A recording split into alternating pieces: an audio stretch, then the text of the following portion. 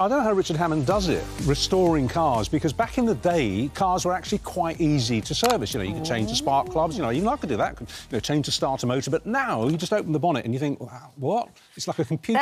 They're like computers, They're like computers. It's like AI. And he's here now. He's keeping his foot on the pedal when it comes to restoring cars to their former glory. He's even roped in his family into the business. Here's an insight into Richard Hammond's workshop at full throttle. It's right up my street, this series. I'm really looking forward to it. But you were restoring stuff when you were in your teens, weren't you? Yeah, well, I used to rebuild bicycles all the time. I'm fascinated by machinery, analogue machines that you can... Analogue machines? Yeah, that have, like, bits you can see that move. Nothing yeah. against solid-state stuff, that's great, but I can't understand it. Yeah. No. So it's classics that you're restoring in the series? Yeah, I mean, some would say it's an odd time to set up a classic car restoration business, because cars aren't entirely popular, but they're not going away. We still need to get places to do what we want to do in our lives, and I think classic cars genuinely have a role to play in that. It's make, do and mend, isn't it? Which is very much of the moment. Well, make, do and mend, that's true, and restoring what's there. Well, we tried and also, it is for many people their first, and in some cases, you know, like me, never properly have done, would love to get stuck in, their first understanding of engineering, of the physicality of what makes things work, which, if we could allow ourselves to be part of, is a great understanding, isn't it? Without wanting to get heavy on that, absolutely. Go on, get heavy, It's not Richard. a bad time for more people to feel engaged with, to have permission to engage with engineering. Yeah. And it isn't always solid state, you know, in terms of cars, things are changing hugely. Yeah, there's going to be electric cars there here, but they can't be the only solution. No. We can't make enough of them. What's your... So analogue, physical things, and actually some of the... Just briefly, Carry on. In terms of engineering and technology, a lot of what we're seeing at the moment is very kind of, oh, I can't get involved in that. It's just fiddly things that don't move. Whereas actually, gravity batteries, for instance, one of the biggest problems with renewable energy.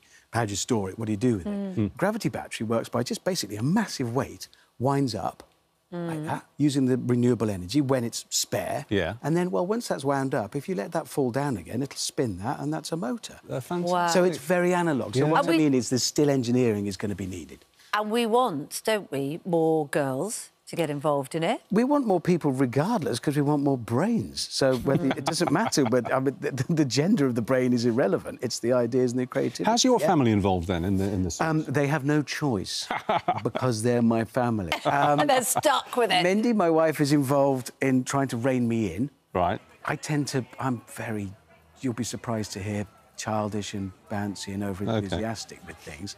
So Mindy tries to stop me going too far. Izzy and Willow, my daughters... Izzy actually genuinely is interested. She really how old are they, Richard? 23 and 20 now. Okay. That's years ago, that image there. Yeah.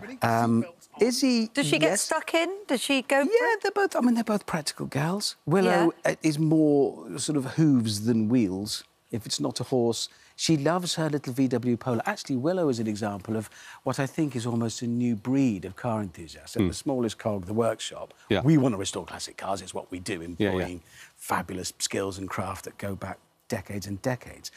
But quite a lot of people like Willow, my daughter, my younger daughter, she's only interested in horses, not cars. But if you talk to her about, oh, well, one day you'll be able to, on your smartphone, order an autonomous, anonymous box to come to where you are and pick you up and take you to where you want to go. Yeah, I get that. But then she'll turn around and say, well, yeah, but I love my little VW Polo. I want to pounce on that. Kind of a car I want to pounce on that word love. You see, I love my cars as well. I've always loved cars. I have a relationship. I'll admit this, I talk to my cars. Oh, so. If I've been on What do you say, Richard? If I've been on holiday and the car's in the garage and I come back, I get in and I say, how have you been? How's your battery? You know? What does he say? Richard, have you ever fallen out with it? That's when it becomes slightly more... aroused, No, but I know what you mean. We do. We love because our they cars. move us physically and therefore they move us emotionally. A car provides everything you need beyond shelter at the back of your cave. We need what? Food, shelter, warmth, company, a mate, resources. Well, beyond shelter, you have to leave where you are, and it's your car that does that for you. So, of course, we have a relationship. There's no time for this story, but my dad worked for Ford. He was in the press office, and we got the very first Ford Mustang to arrive in the UK, which my dad took delivery of, and he had to prep it up for Prince Philip. They lent it to, Ford lent it to Prince Philip for 3 months. We've always got time for stories like this. We had a Ford Mustang in our drive in Romford, Essex. I can't We had a Ford Mustang for 2 nights. I can't see the late Prince Philip in a Stang.